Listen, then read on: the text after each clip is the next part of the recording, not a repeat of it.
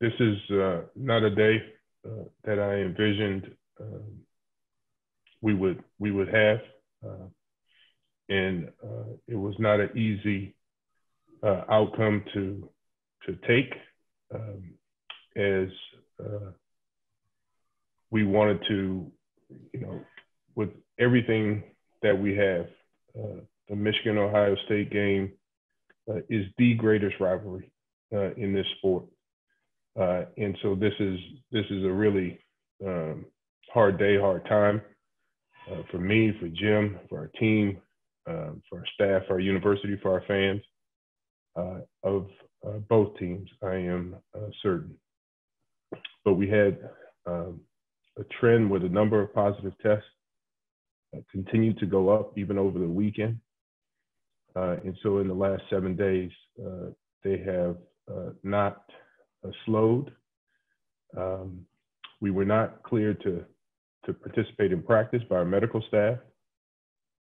And we were looking at, in terms of by the end of the week, much wouldn't have changed. Like I was saying before, I mean, when you go back to the summer, to June, July, August, I mean, there was talk that there wouldn't be football in college, and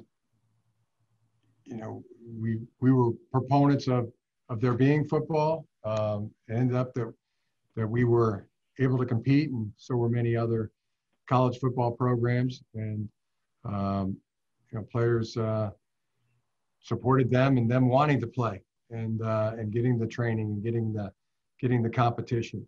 As I said, we knew there'd be obstacles. There would be trying times. We anticipated that, and the possibility of this current situation was something that was a possibility. But and we, from the very beginning, we're always going to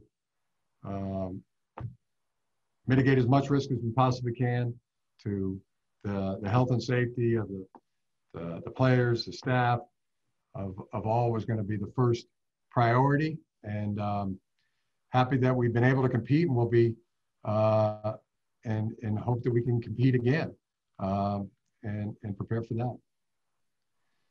There's the real possibility that we could play again before this season is over. So our players, as I said before, they want to play, and they wanted to play this week. They want to play next week. So they're going to continue to condition and prepare for that possibility.